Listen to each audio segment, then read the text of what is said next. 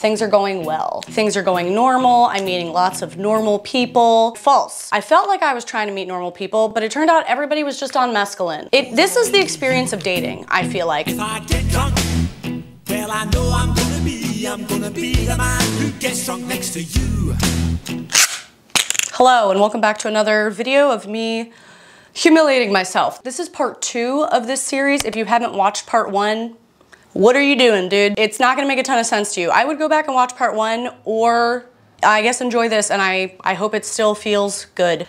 This is a video series that I wanted to do because I currently find myself in quite a lovely, loving, amazing romantic relationship, and I get a lot of questions about it. I get a lot of questions about my relationship, which I'm happy to share, but I feel like that's not that interesting. I feel like what's much more helpful when you're looking for love is to hear about like how stupid and how frustrating it can be for so long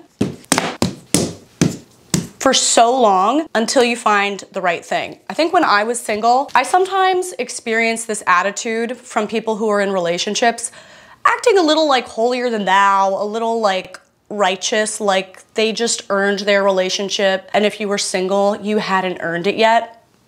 And I don't know about that. I don't know how I feel about that. Now listen, I've done a lot of self-reflection, a lot of reflecting on my flaws, my mistakes, and there are a lot of mistakes, okay? I've made a lot of mistakes. And that's really important to do for dating, but in addition, ultimately, I think it's kind of a numbers game. I think it gets very frustrating and really deflating. It's trash all the way down, and then one day it's not. Don't give up. So that's really what I'm gonna show here. The sheer randomness and stupidity that is dating. Emphasis on stupidity. I did a lot of stupid things. I'm trying to emphasize that here. I'm not trying to throw anyone under the bus. I will say, actually, these are not even my best stories. My best stories can't be aired because I would get sued, and I'm actually not trying to drag anyone other than myself. So, okay, after the last video, we left off right here, 2021. I just got out of a 6-year relationship. I'm not gonna share many details about that because this person gave me 6 years of their life. I'm so grateful to them.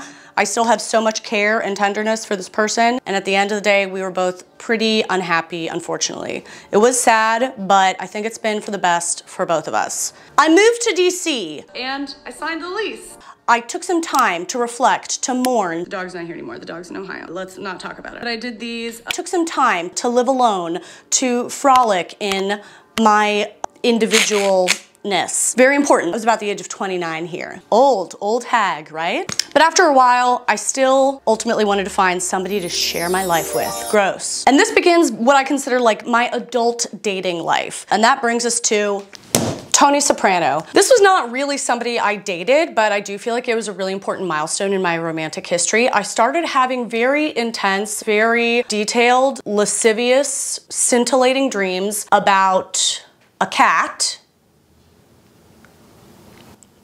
who looked like Tony Soprano. It was a literal cat who looked like Tony Soprano from The Sopranos. Very wonderful textured character, HBO character. I can't explain these dreams. They were a bit of an awakening to me, and they were persistent. I don't know what to say about it exactly, except that this experience did really have a big impact on me, and I needed a few weeks to process it. And that brings us to nice. A man I shall refer to as Travolta. This is because he often and frequently declared to me that he looked like John Travolta. This was something he would say to me a lot. He would announce this a lot, kind of like in public forums, just kind of announce this to people. It was something that happened a lot. He was very nice. He was a very sweet guy. We dated for a couple months, had a very nice time. Then eventually it became clear to me that he wasn't really looking for something serious, which is fine, but did not align with me. I wish him all the best. It was at this point that something weird started happening. I started making extensive and steamy eye contact with a man on the streets who shall heretofore be known as Street Man. This one's hard to explain. He was a stranger on the street. We just locked eyes a lot in and around my neighborhood over a series of months. He was very handsome. He seemed normal. I mean, I don't know anything about him, but he had eyes. And this went on for months. I even mentioned it in a video. And I just saw this hot dude, and then we like locked eyes. I swear we locked eyes. Two strangers passing each other's streets, like so, passing like so. And as I will, I created an entire romantic dynamic in my head, which are some of the best ones. I have an update about Street Man. I was driving, he was walking, almost caused a car crash. It was as mystical, magical as Street Man has ever been. I looked to my left and there's the Street Man. And we did the passing like so. I don't know what's real. Eventually, I was swiping on a dating app and I encountered the Street Man. The Street Man swiped on me. I have a like from Street Man. I've been talking about this guy for months. I've talked about it for months. What do I do? I feel sick. I can't. I'm sweating through my sweater. I gotta get out of here. Someone let me out. A high drama dynamic. I actually made a whole video series, a 3-part video series on this. I should probably take that video down. We did go on a number of dates over a few weeks. As it turned out, I think we had a better connection just on the street than we did in person, which is why I would say I think it's really important to meet people in person and not just through eye contact, although the eye contact was fun. We ended up parting ways. I wish him all the best. Okay, that is that. And that brings us to a very nice man who shall be known as Not Steve. I couldn't think of a better nickname. His name is Not Steve. It's Not Steve. Not Steve was a very lovely man. I actually respected him a lot. We had a very nice time together. There was one issue of a bit of a language barrier. And I will say the blessing of this was that I think it really highlighted to me how much I needed to work on my communication. I'm a pretty blunt person, but also sometimes I'm not, you know? Like sometimes I get so nervous in romantic dynamics that I think I'm being direct and I'm not. This became abundantly clear with Not Steve. I asked to meet him for a drink with the intention of concluding our courtship. I went in there trying to break up. I don't know what happened. Something happened, and when I walked out, instead of being broken up, we were dating exclusively. It was very confusing. I don't think either of us wanted it, and I don't think either of us really knew how it happened. That became a moment where I decided to start working on my communication skills, okay? After several more miscommunications, we did end up concluding that dynamic. He is genuinely a great person. I wish him all the best. This is what I'm gonna say. Personal opinion, I think a lot of like finding the one that works, this mystery man, has to do with saying no to the wrong relationships. One thing I really did realize while dating Not Steve, he was really nice. We had a lot of fun together. It was like a nice person to have nice dates to go on with, but I also knew that he probably wasn't quite that serious or quite that ready, or maybe just didn't quite like me enough. But if I wanted to, he would keep seeing me. If I wanted to, he'd keep spending time with me. And I think it's really easy to be like, okay, well, I know this isn't the thing, but I'll just keep doing it until I find the right person. I think that can get you in trouble. I think that you can waste a lot of time with the thing that you already know isn't working for you. And personally, I found that it was important to, rather than spend time with the wrong fit, just to be alone. I enjoy being alone, and if you're alone, it lets you feel hungry. It lets you feel that hunger. Like a little bit of loneliness might be good to light a fire under your butt to go out and meet new people and put effort into it and put energy into it, because it is draining. But if you're just like kind of sedating yourself by seeing somebody who kind of works and like you can have nice dates and it's fine enough, kind of sedates you. And I think it could keep me from putting in the effort where I needed to. A big part of finding the right person is getting really intentional about not seeing the wrong people. Maybe that sounds obvious, but I feel like that was a hard one for me to learn. Okay, speaking of the wrong people, that brings us to the Mad Hatter. I went on a single date with this precious, precious gem of a boy. He invited me to a first and last date at a local DC dive bar called the Mad Hatter. The kind of bar where you wouldn't be like that surprised to find that someone's selling mescaline in the bathroom. But you know, whatever, I like a dive. I'll give it a chance. I like an adventure, okay? I showed up and he proceeded to tell me how he likes to invite women to this particular bar to weed out those who are just trying to use him for his money.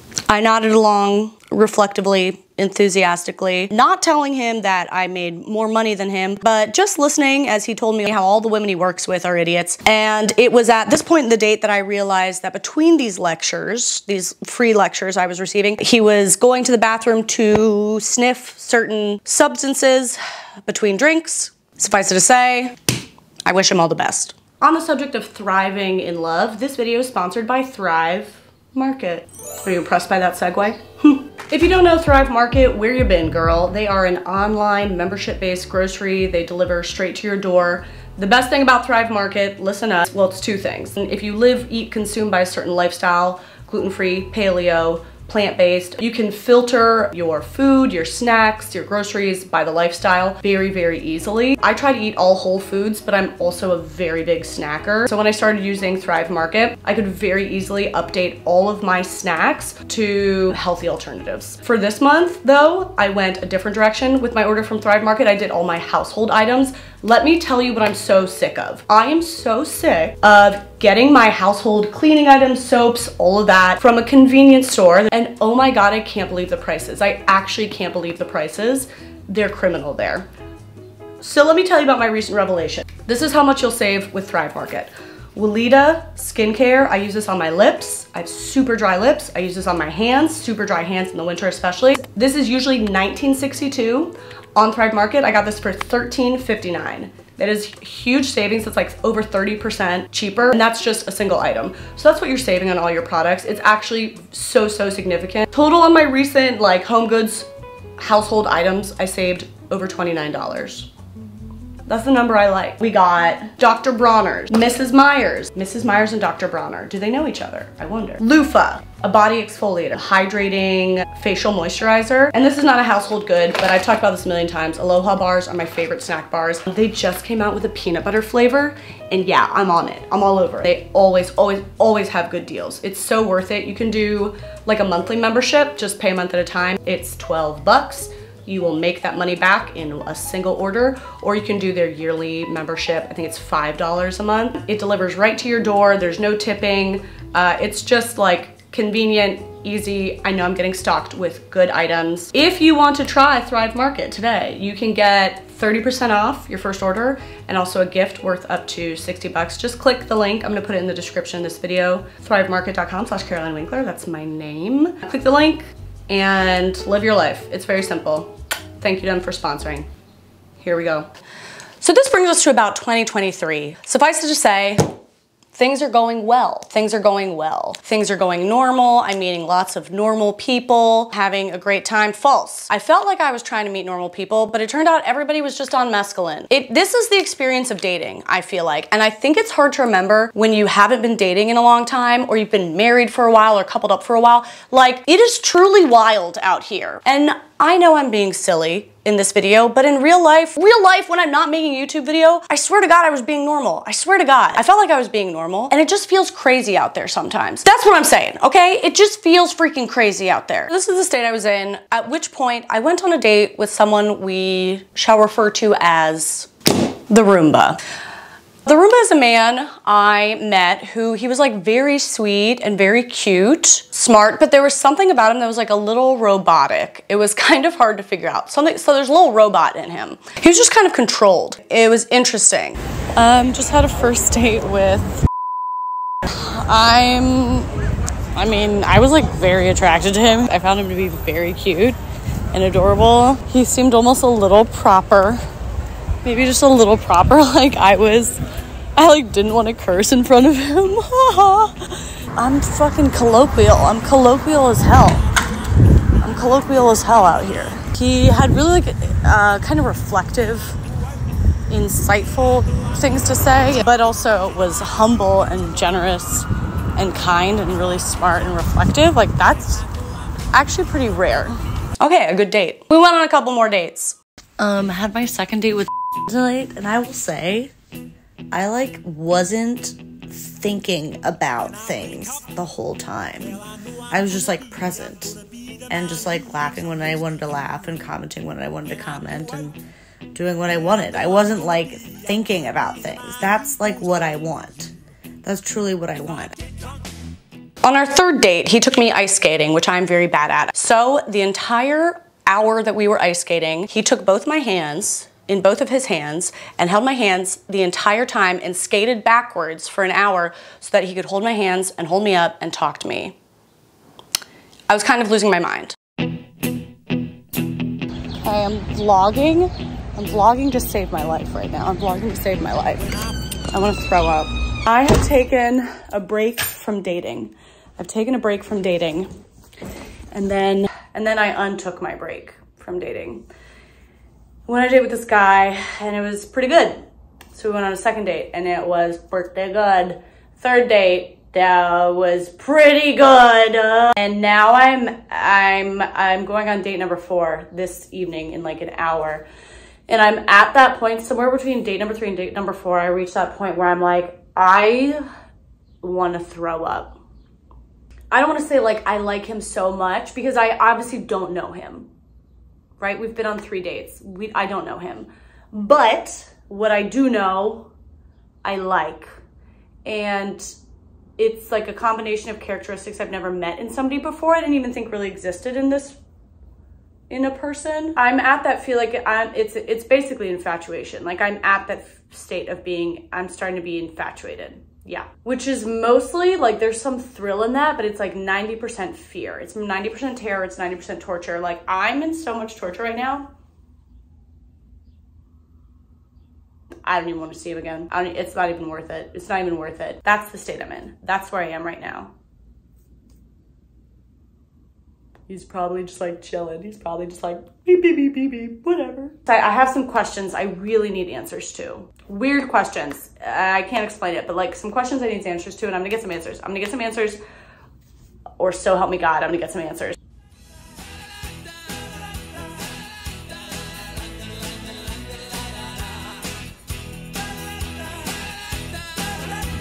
I'm fucked.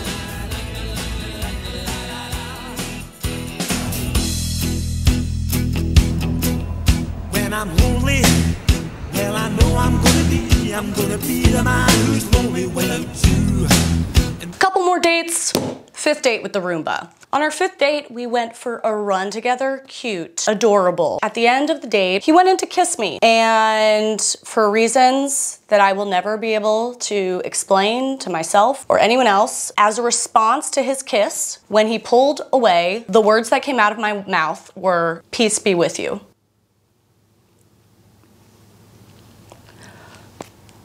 I'm not a particularly religious person. It wasn't a reference to anything. I don't know. He kissed me and I said, "Peace be with you." And it was in my mind a moment of panic. I don't know why I did that. Everything else seemed to be going pretty well until that moment. But he just kind of laughed and looked at me and said, "And also with your spirit." And then he walked the fuck away. I mean, at this point I was basically like totally enamored with him, and I still kind of couldn't read his roboticness. Like he was very, very sweet with his actions, but he wasn't very verbally effusive, and I think I really needed that. I'm a very verbal person.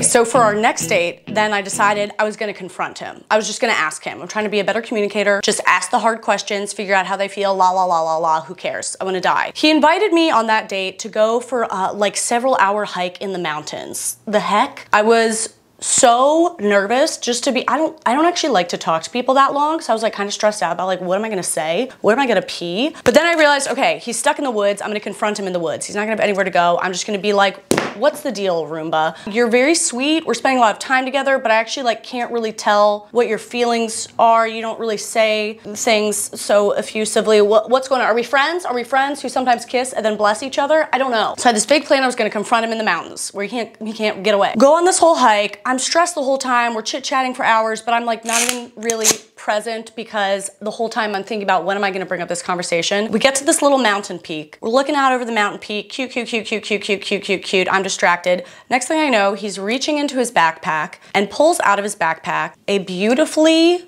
wrapped package, a gift, and a handwritten note. For me, it was for me, surprise. Remember, this was our 6th date. On our 6th date, this man wrote me a handwritten card. I basically couldn't breathe at this point, and he hands me this gift to open and the note, and I'm trying to read the note. At this point, I've basically lost all literacy. I can't even read at this point. Literally, all I was thinking was just like, be chill, be chill. Act like you've been treated nicely before. I didn't want him to like catch on that this was like shocking treatment. So I was trying to be really chill, but I also at the same time couldn't read. I think I looked at this card for like 5 minutes because I like truly, I was like temporarily dyslexic. And eventually I came to understand that the card was just saying how much he enjoyed spending time together over the past few weeks, how much I brightened his day. I opened the gift and it was a book that we had talked about together. And then I looked up at him and he kissed me in the sign of the cross. just as like the sweetest, weirdest, nonsensical callback to Peace Be With You. I basically wanted to throw myself off a mountain in the good way. I was completely floored. I did not end up confronting him about what his feelings were. I felt like a little more secure at that point that maybe he liked me. We continued our hike down the mountain and I acted really chill and unbothered the whole time. I was really chill just like that. I was just like, breathe normal, act like people have been nice to you before. I mean, I wished for death. I wished for death. That brings us to a few weeks later. I was developing some serious feelings for the Roomba, possibly beginning to fall in love with him. I was, you know, in denial about that, but it seemed like a possibility. But as nice as he was and like sweet as his actions were, I think I really needed to hear the words. Like I think I just needed to hear him say, I like you, which is probably stupid in retrospect because his actions were really clear, but I don't know, I'm just a verbal person. I really needed the words and he wasn't verbally effusive like that. And so I was really in my head and I was like, you know what the problem is? I haven't put myself out there. I haven't given him the words. I haven't said how I feel. So I need to put myself out there. I'm gonna tell him once and for all how I feel. I'm gonna open myself either to him reciprocating or to rejection, and then I'll know. Very dramatic. So I sent him a text. That was probably stupid. It was probably stupid to do over text, but it's what I did. I do stupid stuff sometimes. And I just said how I felt, very plainly. You know, you give me butterflies, blah, blah, blah, blah. I put my feelings out there, waited for a reply. This was pretty late at night. And the text I got back did not sound good. It sounded really bad. In the classic Roomba robot controlled formality, it was something like, that's so sweet. I too have appreciated having the opportunity to get to know you, la la la la la. It went on like that. It was extremely painful. I was like, oh, this is the text you send somebody if you're trying to let them down easy, right? I sent it to like all my girlfriends, obviously boys, that's what happens. The text gets sent to all the girlfriends. I was like, this is a letting you down easy text, right? This is the text you send when someone says their feelings and you don't have the same feelings, but you want to let them down easy. This is the nice text you send, right? That's a no. I think I got a no back. And my friends were like, yeah, it doesn't sound good. This was at midnight. I was actually in the middle of filming a bathroom makeover video. I had to film this video in the middle of the night. I was devastated. Oh man, you know what's funny? Wait, no, nothing's funny. I just got some like crushing news about a guy. I don't think it was good. I don't know. But I have to film this. So just know that I'm acting the hardest I've ever could because I'm pretty crushed. Okay, sweet little fucking vignette. I was completely devastated, like I was falling in love with this guy. And I was pretty sure he had just told me he didn't feel the same. All I wanted to do was cry. And I just keep filming this video. But plot twist, we had a date scheduled for the next day. So I just showed up to this date and was like, okay, I guess this is when he's gonna end things with me. Like, I kind of thought we were getting more serious, but I guess he's gonna end things now that I said my feelings. Like, okay, whatever, at least I got an answer. Give it to me, whatever, give me your best. So I went on this freaking date, fully prepared to have him end things with me. And I showed up and he introduced me to his friends and said, oh, this is Caroline, my girlfriend. News to me. It was news to me. I didn't know I was his girlfriend. I'd never heard the word before. I thought he just broke up with me. I thought, when did this happen? I wasn't sure. I was confused. But again, I acted very chill, just like this. I acted very chill and I just nodded. I just nodded as if I knew, obviously I'm his girlfriend, I knew that. So we continued on this date. I was being very, very chill, being a girlfriend, I guess. And later on when we were alone, I said to the Roomba, I said, you know, I was a little surprised. I kind of thought you were breaking things off with me after that text last night. And to this, he was shocked, shock and awe. I explained to him how I was like, well, I just read that text as like kind of letting me down easy, or like you didn't really say that much in it, la la la la la. He was completely shocked and told me that he was not trying to dump me, but in fact was falling in love with me.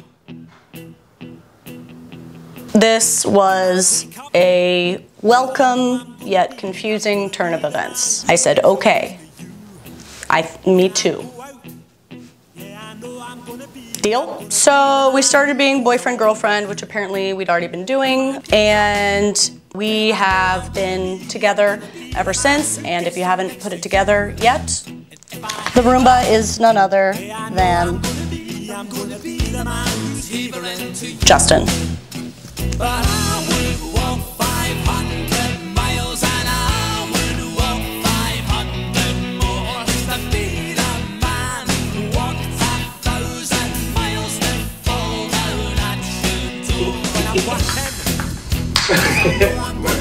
Have a trip forward.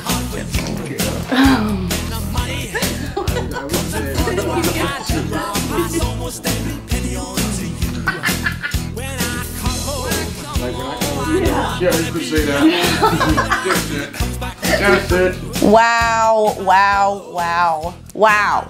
We're in love, etc., etc., etc., la, la, la, la, la. I know I sound like an idiot through almost all of this story, and I am. There's no but, I'm not gonna contradict you on that. That's just a fact we can agree on. But in addition, I think ultimately it was really hard for me to believe that somebody good was actually treating me well. And I think that's the experience for a lot of people. I think once you are exposed enough to like a lower standard of treatment, you can get used to it. Eventually, somewhere in this mess, I could recognize the standard of treatment that I didn't want anymore.